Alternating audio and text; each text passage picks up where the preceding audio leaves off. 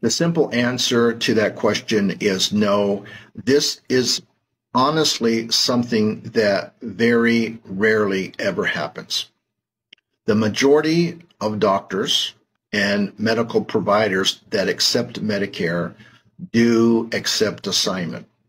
One recent statistic shows that approximately 96% of Medicare providers do accept assignment.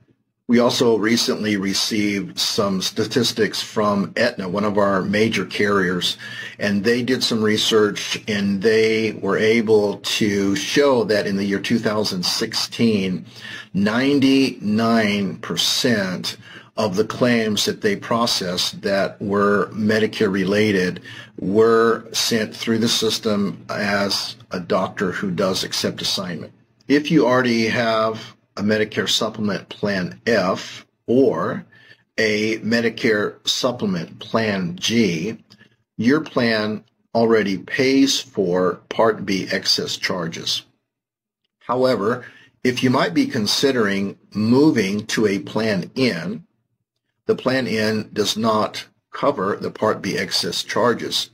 However, it is very rare that you're going to have a situation where your Part B excess charges are not covered.